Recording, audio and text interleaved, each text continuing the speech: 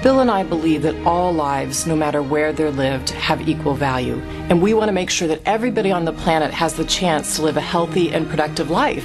So we have the foundation focusing on 3 key areas: global health, extreme poverty, and also strengthening the U.S. education system.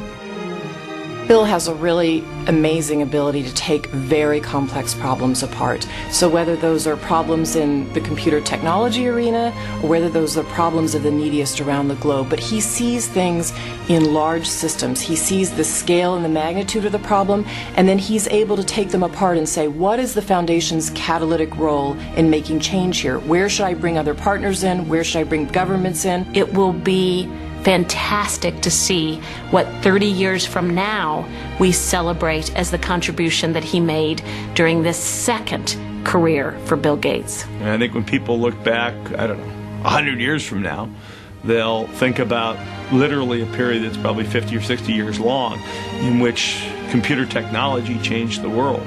I think they'll just say, wow, wasn't that an amazing period, as amazing as any industrial revolution, as any kind of advance in the history of the world.